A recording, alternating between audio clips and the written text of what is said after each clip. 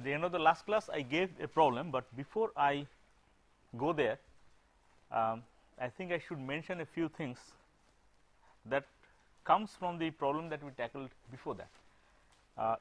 It is this problem, x double dot plus x minus x cube is equal to 0. We have done that. That teaches us a few things. So let's talk about that and then go to the next one.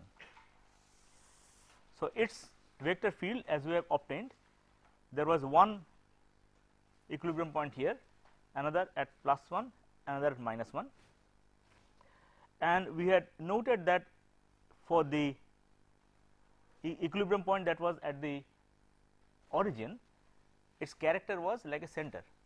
The eigenvalues were purely imaginary, and so we had inferred that they would be circular orbits like so, periodic orbits there. Here what was it? It was a saddle, so it should have 2 outgoing eigenvectors and 2 incoming eigenvectors. Likewise, here we had the same thing, 2 outgoing eigenvectors, 2 incoming. And then we said that these guys will bend around and will meet these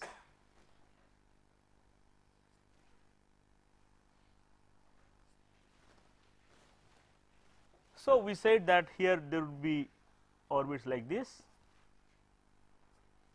and so on and so forth. It will be more or more distorted, but nevertheless closed loops, and here there would be orbits like this. Fine, that is what we said. It tells us a few more things. First, how did we infer that the orbit here would be closed loop? We had locally linearized it and obtained the eigenvalues and had found that the eigenvalues are perfectly imaginary. Okay. Now, the perfect imaginary eigenvalues would be in the complex plane somewhere like this, right, in the complex plane. Now, you would very easily notice that if you give a slight perturbation to these eigenvalues, they will either go this way or that way. Okay. So, the purely imaginary eigenvalue is a marginal case between 2 possibilities, either it goes this way or it goes this way. If it goes this way, it would be incoming spiral orbit. If it goes that way, it will be outgoing spiraling orbit. So, notice in addition that the basis of our argument that whatever we are talking about is valid only in a small neighborhood of the equilibrium point. Naturally, that question will be true. How small? How small a neighborhood? And if you extend the logic, you will realize that that smallness is arbitrary smallness. So, only as you look at it at an arbitrarily small neighborhood, its character will be perfect circles, else it might not be, right, because after all you are you had a nonlinear system, you are locally linearizing it. If you go far, it will assume the character of sort of perturbing the eigenvalues. So, it will either go this way or go that way, which makes you conclude that the conclusion that here the orbits will be circular or periodic orbits, that is questionable, right. Why was it questionable? It was questionable because our eigenvalues were at very, very special positions.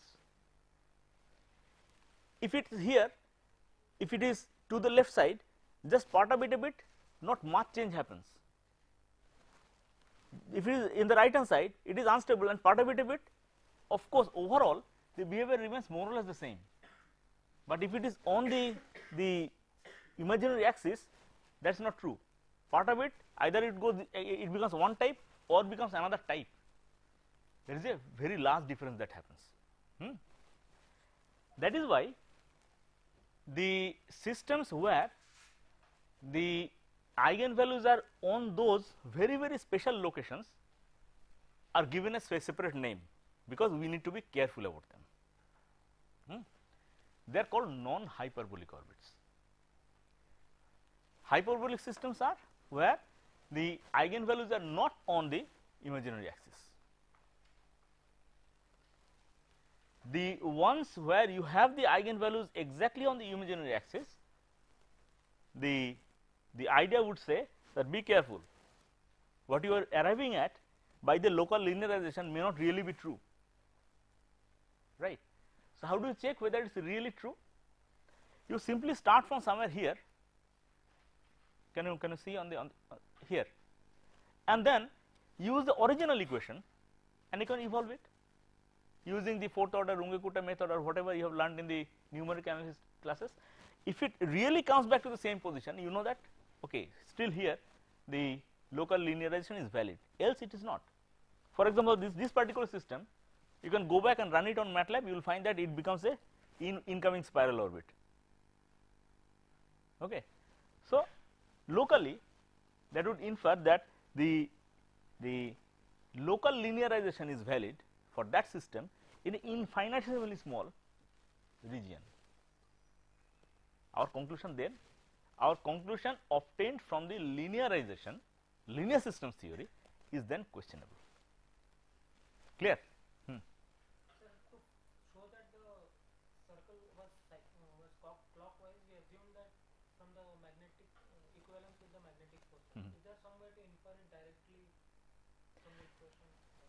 Okay, his question is that in order to extend the ranges, initially we obtained in these 3 ranges and then we extended it with the equivalence with magnetic lines of force. How do you know really the magnetic lines of force analogy is valid? What is the logic behind it? The logic behind it is similar to, well, if you look at it, you have the equations of this form x dot is equal to f1 of xy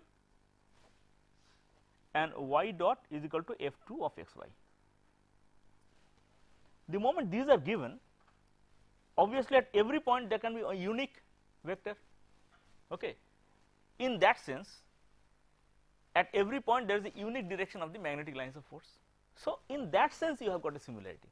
And why did I bring it?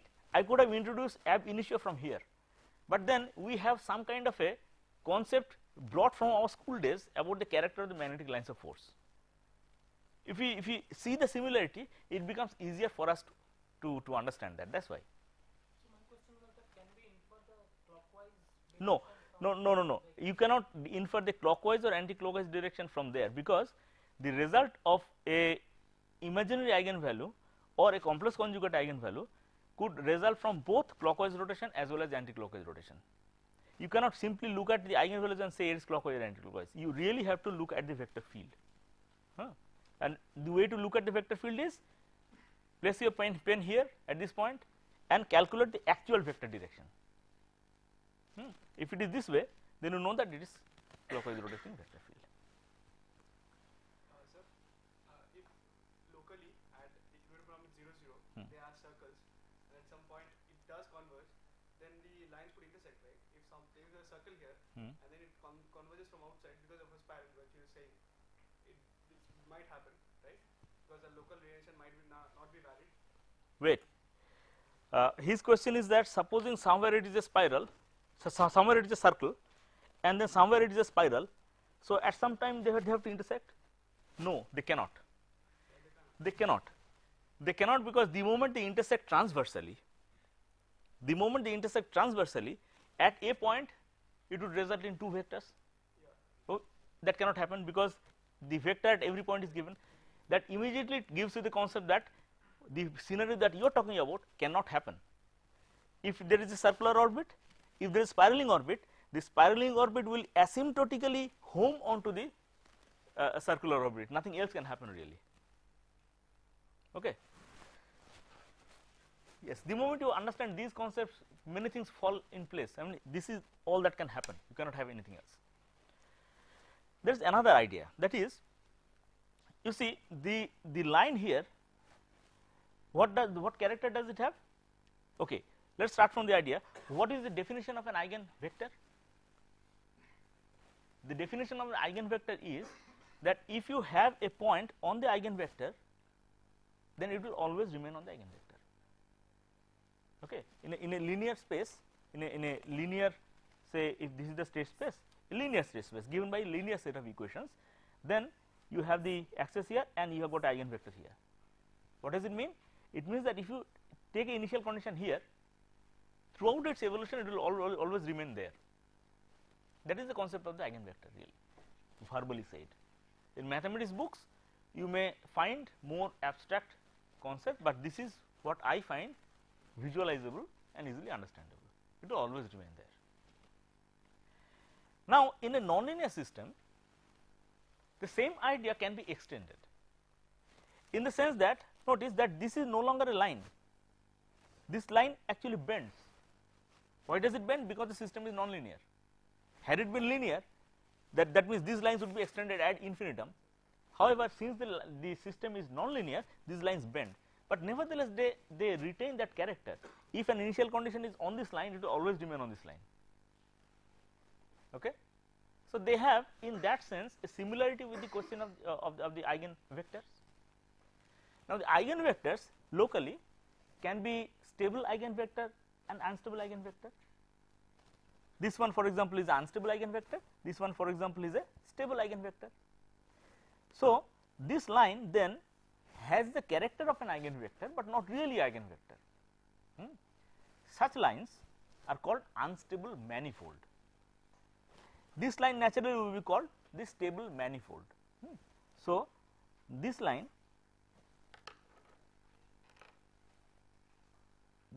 is called the unstable manifold.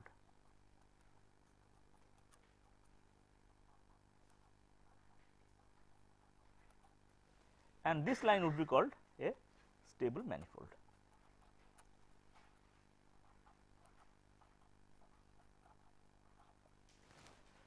So, let us now talk about a little more mathematically correct definitions. The manifolds are subspaces. It is a two-dimensional space. A subspace would be one-dimensional. A subspace is one-dimensional in which a specific property can be assigned. Now, in this case, what is the specific property? That on that subspace, the orbit on this subspace, for example, the orbits are converging.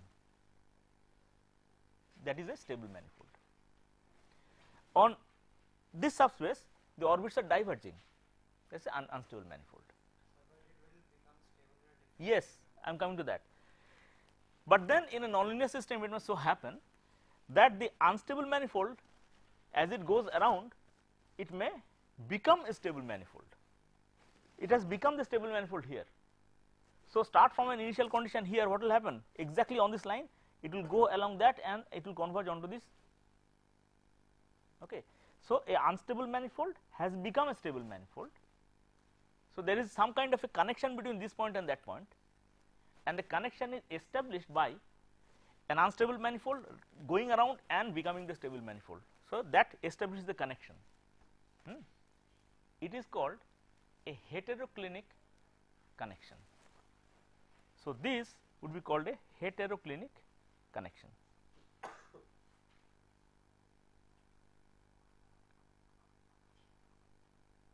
Why hetero? Hetero means more than one, right? And one is homo. So, it is easy to see that if there is a heteroclinic connection, there is also the possibility of a homoclinic connection. How? It is not difficult to imagine that there can be vector fields of this type. Suppose this is the equilibrium point. This is a circle equilibrium point, for example, and here let there be a saddle equilibrium point. Then it is possible to have it this way.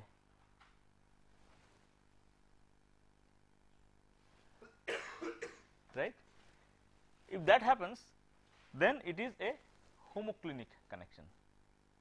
The same equilibrium point is connected through both its unstable manifold and the stable manifold. It goes around and connects it. These are also possible and happens. So, this is a homoclinic connection.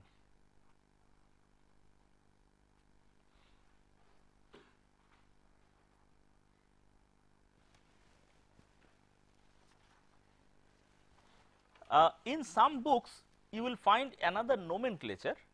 For example, you notice that these two homoclinic connections establish a sort of island. Within this island the behavior is stable, outside the island the behavior is unstable, right. So, it sort of separates out two different types of behavior. That is why in some books you will find that these lines have also been called separatrix.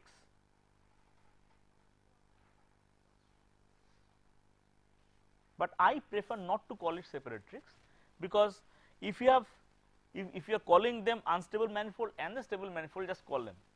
I don't prefer having one name for the one thing and the same thing called by some other name, that confuses people. But for your convenience, because you will be studying from many books, in some books the same thing has been called separatrix. But for our purpose we will be calling them stable manifold and the unstable manifold.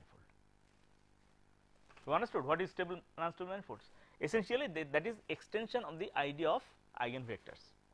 Remember another thing, that if you can identify the unstable manifold and the stable manifolds, then at the saddle fixed point the eigenvectors are tangent to the okay, let us separately draw. Suppose here is a saddle point and you can identify that this is a unstable manifold and say this is a stable manifold. It is possible. Now see, I am drawing unstable and stable manifolds as curved lines, because normally that will happen in a nonlinear system. But then you can also conclude that if you locally linearize, then you can always obtain the unstable eigenvector and the stable eigenvector, and they would be tangent. So, the unstable eigenvector is tangent to the unstable manifold at the equilibrium point. The stable eigenvector is tangent, this is the stable eigenvector, this is the unstable eigenvector. The stable eigenvector is tangent to the stable manifold at the equilibrium point. Stable manifold is and unstable manifolds are normally curved lines in a nonlinear system. All right. So, we have just extended the idea of eigenvectors. We have extended the idea of eigenvectors. How we extend the idea of eigenvalues, I will come to a little later, because that is a little more involved, but at this stage we can understand what these are. Fine. Digested? Okay. Now, let us come to the problem that I gave in the last class. What is the problem I gave? It was x dot is equal to y and y dot is equal to mu 1 minus x square y minus x. That is the problem I gave in the last class. So, what is the behavior? Of course, the equilibrium point is only one, and that is at 0 0. Convinced? If you locally linearize the equilibrium point, you get the Jacobian matrix as 0 1 minus twice x y minus 1 mu minus mu x square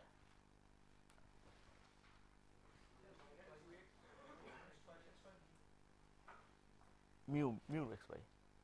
Anyway, it will go to 0, so I do not bother. So, at 0 0 this will take the form 0 1 minus 1. Now, I said that okay, now you obtain the eigenvalues and see what happens as mu changes. What happens?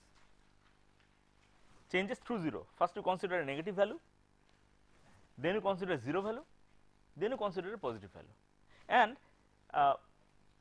okay, well, what will it be? Lambda is, in this case, it will come to be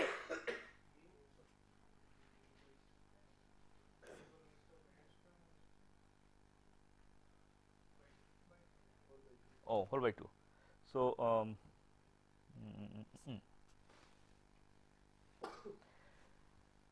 it is clear that something happens at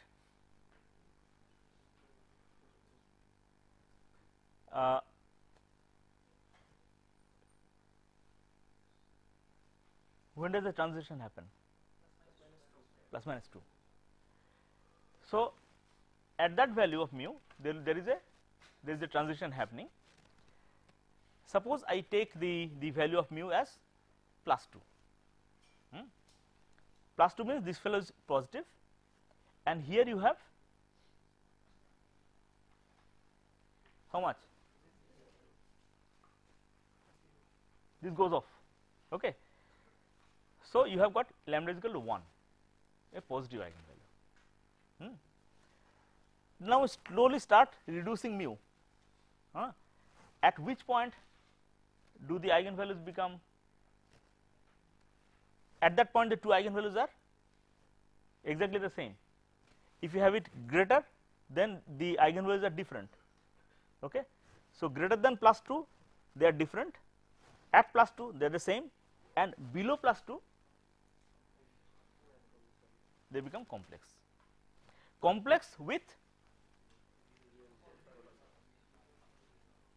positive eigenvalue, and as you go on reducing it further, at mu is equal to 0 it becomes exactly imaginary eigenvalues, and when it goes to negative it becomes negative eigenvalue, negative real part. Okay. Now, imagine that you have a system in which this mu represents some kind of a parameter which can be continuously varied. Is the idea of a parameter clear to you? What is a parameter in a system? Like a physical system will have the mass, in case of the pendulum, the length of the spring, length of the string, air friction, things like that. These are all parameters, and there can be parameters that are variable also.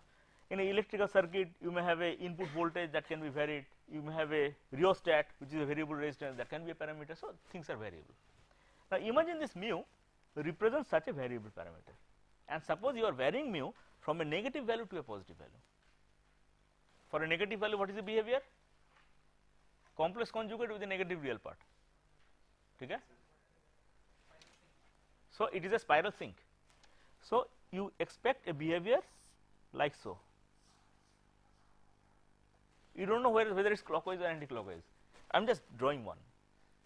Depending on the specific system, you will draw it correctly. At mu is 0, at mu 0, what happens? It should becomes perfect circle behavior, right?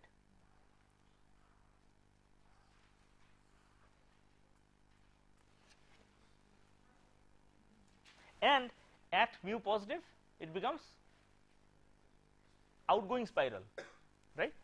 So, from here to it becomes outgoing spiral.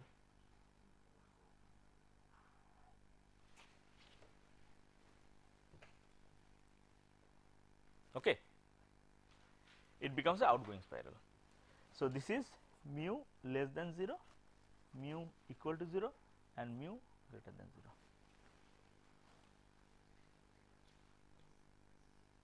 Now, will this orbit go to infinity, outgoing spiral? There is no guarantee, because we derived our conclusion based on the local linearization. So, locally yes, it will diverge, all right, but nobody can say that it will go on increasing, because elsewhere as you go away from the equilibrium point, there is no guarantee that the local linearization is still valid. So, there the orbit can still remain incoming. Is that point clear? There is no guarantee that it will go on diverging indefinitely. After some time you may encounter still an incoming spiraling orbit. So, imagine that is happening outside, you have a incoming spiraling orbit. What will happen then? In between there must be some orbit that lies in between, which is stable from both the sides. Okay, there must be such an orbit.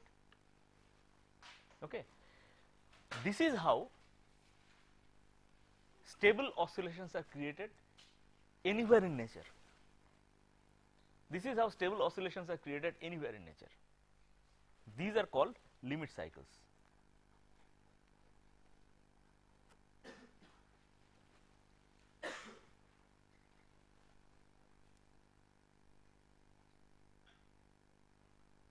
Now, at the outset, let me show you the difference between this orbit. This is a periodic orbit. It goes on like the pendulum, but the difference with the pendulum, there is a very important difference with the pendulum. If you have a perfect pendulum without any air friction, then also you have got a periodic orbit like this. But what is the difference between this orbit and that orbit? If you perturb the initial condition, it will settle down into another orbit, but not the same one. While if you perturb it, it will come back to this one. In that sense, this is a stable orbit. Okay. That is why I said that whenever there is a stable oscillatory behavior anywhere in nature, you know that it is created by a limit cycle. Some phenomenon like this, and you can easily see that that is a nonlinear phenomenon. You cannot have a stable oscillatory behavior other than having a nonlinear system. A linear system can never have a stable oscillatory behavior. Sir, but in the limit cycle case, if we perturb it a bit more, then it can also follow the spirals as well. If you perturb it more, then it will spiral out and finally converge onto that. If you spiral out, if you start from, it will spiral in and converge onto that. Okay, but that again did not guarantee that if you start from here, it is still a inward spiral orbit. I did not guarantee that. Okay, I can only say that there exists a neighborhood from which this will happen. Clear? In a nonlinear system, you cannot say, sitting here studying here, you cannot say that if I am there, what will happen? You cannot say that. But at least we can say with confidence that if this fellow has become unstable, and if I find that there is some kind of an incoming orbit somewhere, then in between there must exist a stable periodic orbit. That is a limit cycle. And when I say that wherever you see any oscillatory behavior, stable oscillatory behavior, that must be created by this kind of a phenomenon, that is a very strong statement. No, there are many of you who are electronic engineers, and all the time they have to jump up and down with oscillators. Huh? Have you realized that oscillator is a behavior like this? Without that, you cannot really design an oscillator. Okay, an oscillator has to be a limit cycle. You cannot help it. So all oscillators that you have heard of, they are limit cycles.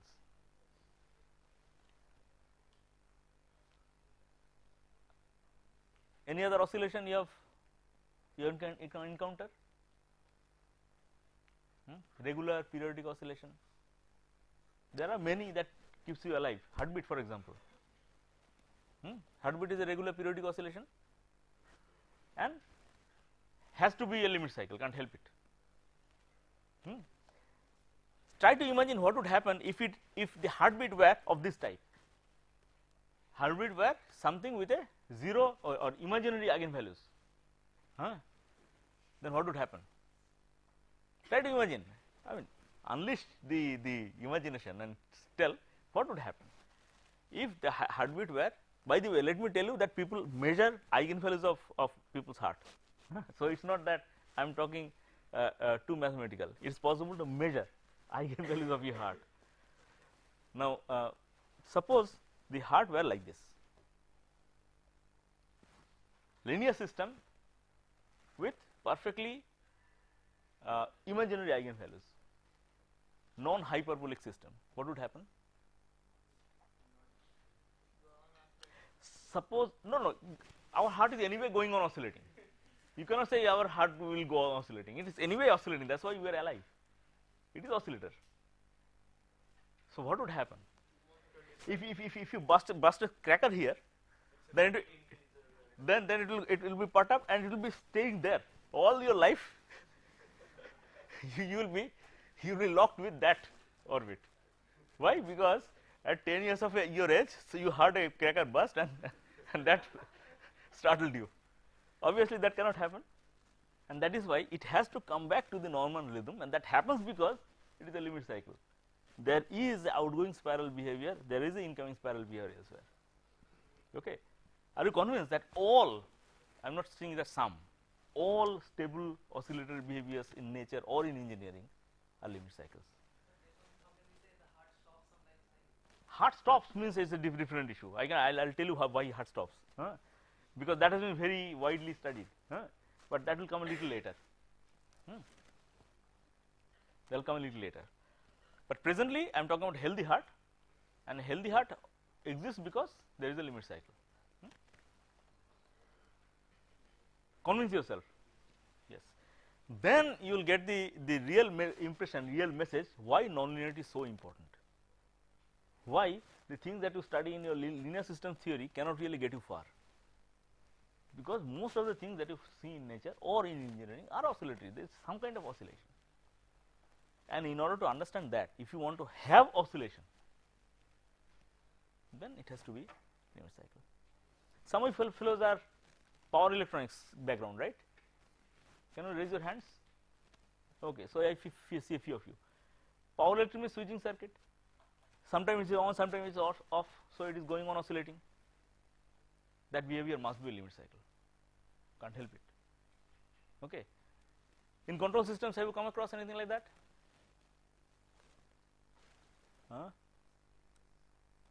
Think. If you can ever think of anything, of course you can, they must be limit cycles. That is why limit cycles are so very important, and stability of limit cycles are also so very important, because in engineering what we are concerned with, if I have to work with a limit cycle, I have to design an oscillator, I have to design some kind of a oscillatory system, then I must ensure that this fellow is stable, right. So, there has to be some way to ensure the stability of a system, but of course, the systems may lose stability and things may happen, and we will learn how to understand the stability of limit cycles and those things will be important part of our discourse. But now, if you have a stable orbit like this, what will its time domain response be like? An orbit in the state space looks like a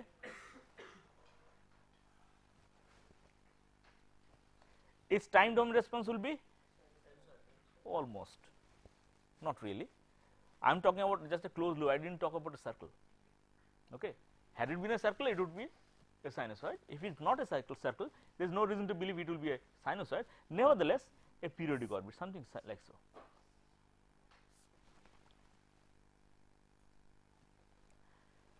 So, your signal generators must have something like that in your inside it. Your cell phones, they generate microwaves. Microwaves are oscillatory, generated by an oscillator inside that oscillates at the microwave frequency. So, there must be a limit cycle sitting inside, and it is your job to ensure its stability and stuff like that. But then, can it be an orbit like this?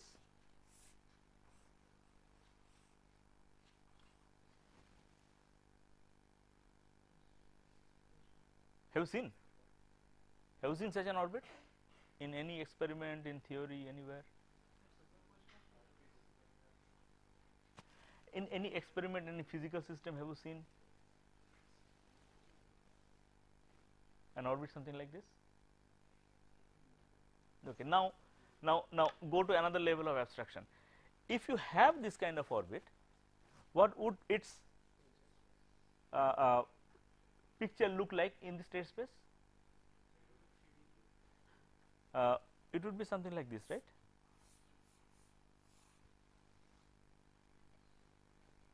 No, that means it has to be a loop here. Now, what the hell is happening here? Is this possible? it is not possible in a 2D system, because if the system is 2 dimensional, then this must be intersection, and an orbit cannot intersect itself, because the moment it intersects, that becomes the initial condition, and then it will be the same periodic orbit. So, you cannot have this fellow going this way and this fellow going that way from the same point. Okay. Then obviously, where does the vector field point to? It must be a unique vector field, unique point, unique vector, unit arrow. Obviously, this is not possible in a 2D system. So, see, simple geometry tells you that such an orbit, such a behavior on the oscilloscope cannot be seen if the system that you are studying is 2 dimensional. Clear? Did I solve any equations for that to prove that? No, not necessary. Simple geometric intuition tells you that in order to have an orbit like this, you of course need to have a third dimension, so that this orbit, as it is seen on this particular diagram, is a projection. It is not the actual diagram, it is a projection. There has to be a third dimension, x, y and z. So how did you get this state space from the time domain? Think it in the opposite way. Suppose the state space behavior is like this. Okay, his question is, how do I get this from here? Think it the opposite way. If the state space behavior is like this, what would the time domain behavior be like? Try to work it out.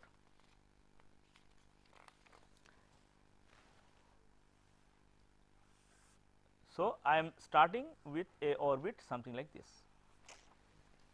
and asking you what would be the time domain behavior like. How will you do that? You start from a point, any point, and you will trace its progress.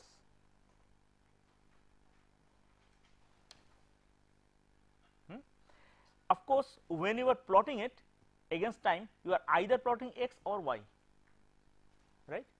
Suppose you are plotting y, you start from a point which is a positive y. Okay.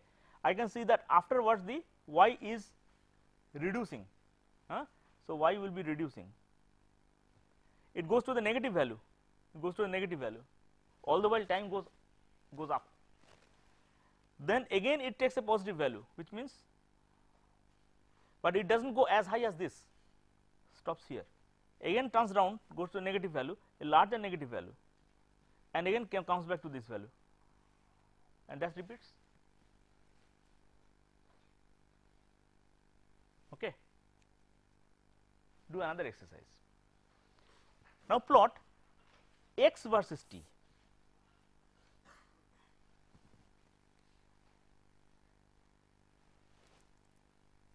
Plot x versus t. In the same way, same logic, follow the same logic, plot x versus t.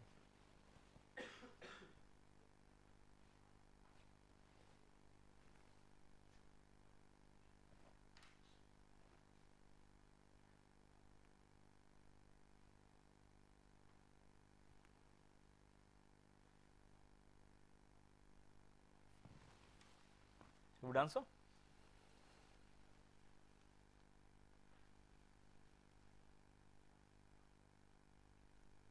Do you notice that the character of the waveform in the y versus t is that it comes back to the same value after 2 cycles, right?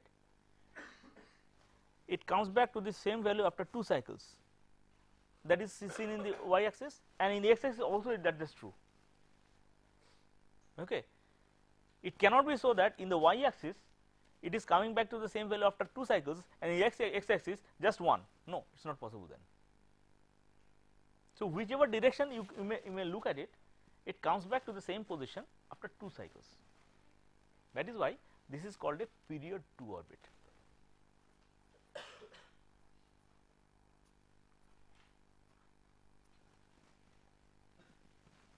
It is called a period 2 orbit.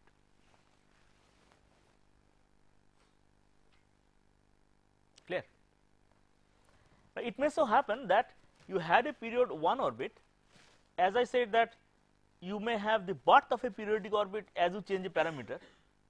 In this example, as you change the parameter through mu is equal to 0, the periodic orbit was born, earlier it was not there, it was born. As you change the parameter further, a periodic orbit may become a period 2 orbit, and so long as the system is 3D, there is nothing to stop it. You cannot really prove a theorem to say that no, this cannot happen. You can prove a theorem to say that this cannot happen if the system is 2D. If the system has just one capacitor, another inductor, this cannot happen. Try, go to your lab, connect a capacitor, inductor and some kind of a voltage source and see, cannot happen. Probably you have seen this kind of a waveform in the saturation of transformers. Remember that? Electrical people have done that. Immediate conclusion is that that must be at least 3D system.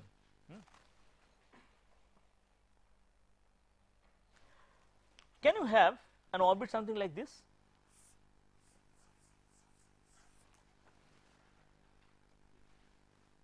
If that can happen, this can also happen.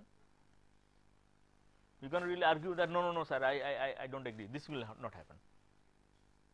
Yeah, it has to be 3D. It has to be 3D. Otherwise, it will stop in the first step itself. But if it is 3D, then this can happen. Can this happen?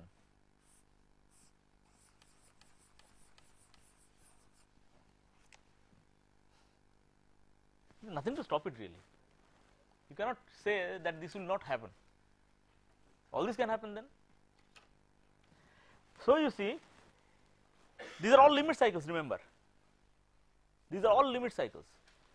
So you can have a periodic limit cycle, you can have a period 2 limit cycle, you can have a period 3 limit cycle, you can have a period 4 limit cycle, period 27 limit cycle, period 138 limit cycle, nothing will stop it. Okay, and in fact all of them do occur. It is not that I am telling anything from my imagination. All of them do occur. Period infinity orbit, I mean if 1 is possible, 2 is possible, 3 is possible, the way you have learnt numbers, you have learnt 1, 2, 3, 4, 128, 348 and then 1 million, 2 million, 3 million, and then ultimately extending the idea, you say that if I can go to all that extents, then there is no reason why I cannot imagine an infinity. Here also you can say that if I can go all these extents, then why not a period infinity orbit? What is meaning of period infinity orbit? That it never comes back to itself. Aperiodic orbit. So aperiodic orbit is essentially period infinity orbit. That's also possible. Okay, that's also very much possible. So you see, the moment you start working along the studying the nonlinearity, a whole possibility, whole lot of possibility opens up.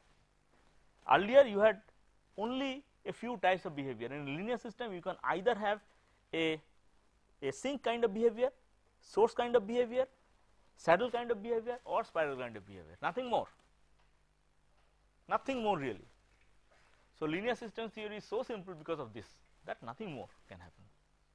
But the moment you take nonlinearity into account, all these are possible. And in fact, bounded aperiodic orbits go by a special name, that is called a chaotic orbit. So chaos is nothing but aperiodic orbit, period infinity, but bounded, remember. An unstable orbit is also aperiodic. Unstable orbit means something that collapses, it did not come back to itself. So it is also a periodic orbit.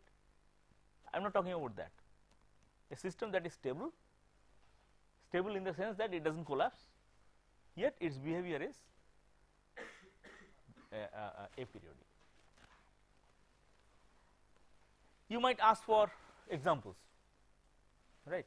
Of course, without examples, what is the fun in life? There has to be examples. I will give you examples to work out. But by the way, I asked you in the last class to get accustomed to some of the computation softwares, which one are you most used to? Unanimous? You don't write your own code? No, nobody writes their own code. My goodness, we started with Fortran and now everybody is writing in MATLAB. When we started computation, we had punch cards. So you remember, we had punch cards, and now you can simply write one code, one line, ODE 45, it solves the equation. Huh? How time flies. Have you ever seen the punch cards? Huh? Have you ever seen the punch cards? We had, when we were undergraduate students, we had a machine, punching machine, and in that we had those positions. We had to remember A means 127, 127, crack. It meant A. Then 389, crack, another.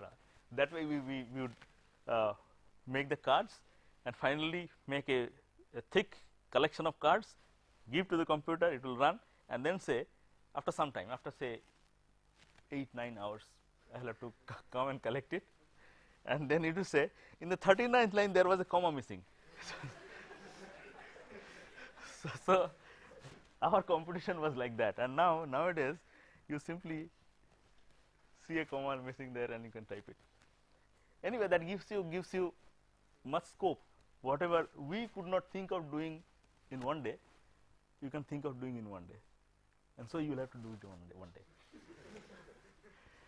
And what I will ask you to do in one day is, by the way, next time we are sitting on Monday, therefore we have some time. You solve one set of equations and see its result. Take down these set of equations, and then I will go ahead.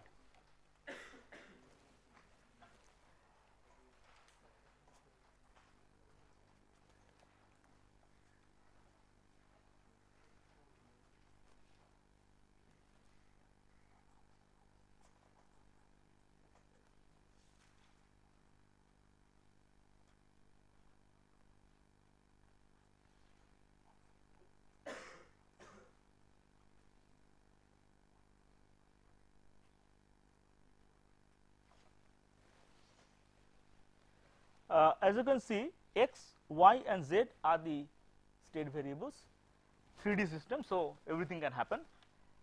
I can easily see 3 parameters, sigma, r and b. Normally we take 2 parameters as constant and study the effect of variation of 1 parameter, then the things are easier. So take these parameters.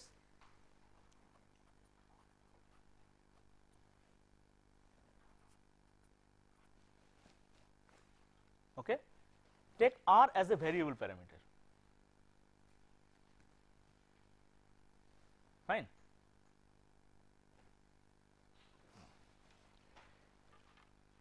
And calculate it for say a few values of r. R is equal to say 10, 20, 25, 30, and so on and so forth. See the result. That will be your assignment to be done before you come to the next class. By the way, this system, what is the equilibrium point?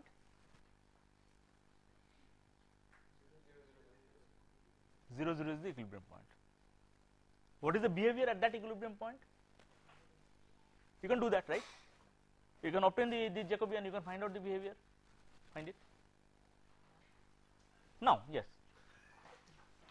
Now, yes, because here you do not have a computer, I am not asking you to compute, but now you have a pen and your head. Whatever can be done with your pen and the head, do it. It is a 3D system, so it will be a 3 by 3 matrix.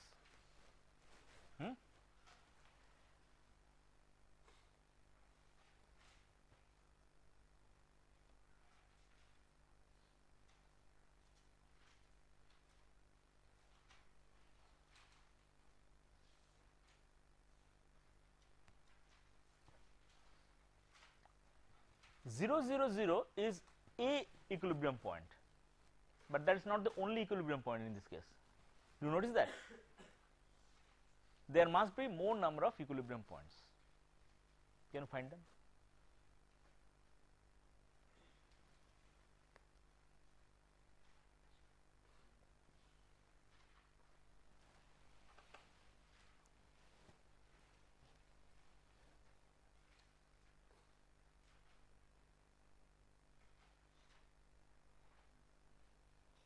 Okay, let me tell you the process that you have to follow, because we will study this system for some time in the next class and later.